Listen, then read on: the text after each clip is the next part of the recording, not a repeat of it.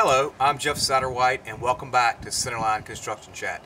Today's topic is slab construction. There's a few items that we're going to cover today is plumbing that's in a slab with this item. We're also going to cover the relief stress lines that are cut in the slab, items to hold down the walls that are in the slab, elevator pits, and the type of concrete. Let's start off with the plumbing in the pipe in the slab.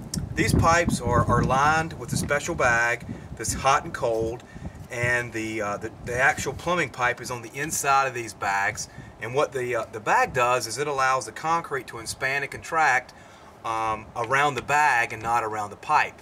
So as hot and cold water passes through the pipe, and the concrete is a rigid, stiff surface, that it doesn't crack the concrete or damage the pipe. It lets it slide independently of the expanding and contracting concrete. Same way with the drain pipe here. There's a plastic shield around the pipe to let it expand and contract at different rates, because plumbing and concrete expand at different rates. So this will allow the plumbing to expand and the concrete to expand and not bust up the concrete or damage the pipe.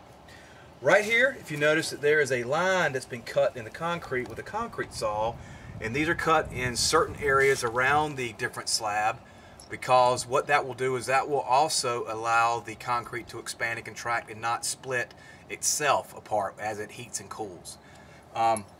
These items in my hand, this is a square washer and a 5/8 galvanized nut.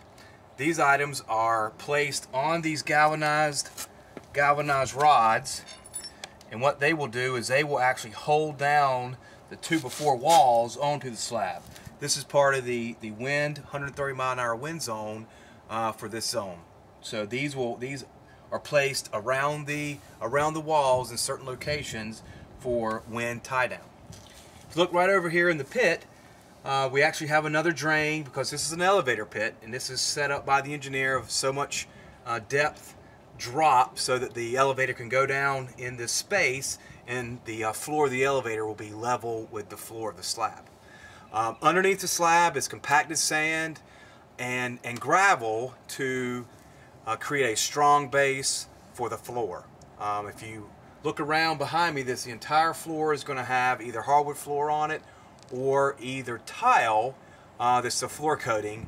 So there's not going to be a wood floor. It's just going to be all concrete, as you see here. Well, thank you for tuning in to Centerline Construction Chat. I'm Jeff Satterwhite. Please log on to our website or call us if you have any questions. Thank you. Have a good day.